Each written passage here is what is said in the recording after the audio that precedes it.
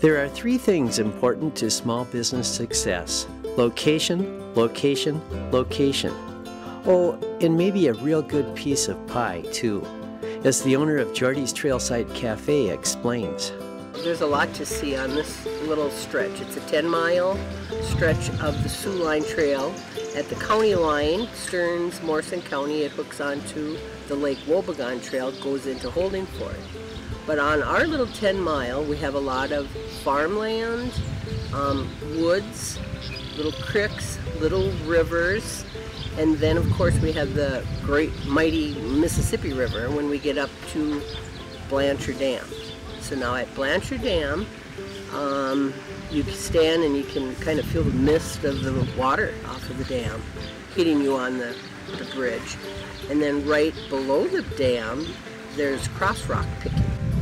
And if you ever look it up on the internet or look at cross rocks, there are very few places in the world that you can find cross rocks, this being one of them. We have a little tree on the sidewalk here that has little panning boxes and a little hoop that they can take on their bikes and take to down to the dam, pan for cross rocks, bring them back.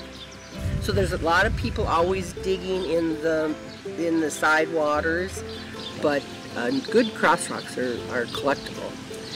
Once you get back into Bowlus, we're getting quite famous for Sonia's pies here. Sonia and I are a mother-daughter team that have the restaurant, Jordie's restaurant here. And she does all the homemade pies and cakes. And since she started doing that, we do get a lot of people that just wait to come back off the trail for pie and ice cream in the summer. And you know, we have a full menu, sandwiches, it's all homemade, all fresh, you know.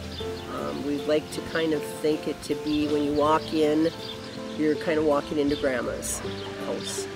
Nothing really matches. You sit down and you have different plates and silverware and tablecloths, but when you eat, and we like to make sure everybody feels welcomed and have that feeling like you're eating at Grandma's.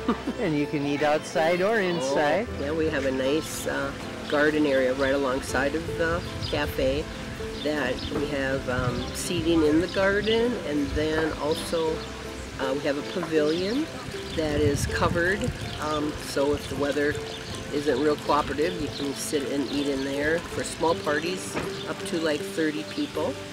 The cross-country bikers are always looking for a place to shower, and there's a couple of us in town that allow them to use that, us being one of them. And so they camp in the garden, and then they can camp in our city park too, and then they can shower at our facility or another one in town, and it works out pretty well. Anything you want to say about the trail in general? Well, if you have not been on our trail, the Soo Line Trail, it's probably we hear this over and over in our cafe, time and time again, of how people really, not only from this area, but the cities all over the state, how nice our trail is. Because it's real country, it's real rural, yet it's, you know, you go into a little town, you go into farmland, you go into woods, canopied woods. The Mississippi has a lot to offer, so it's a very nice trail.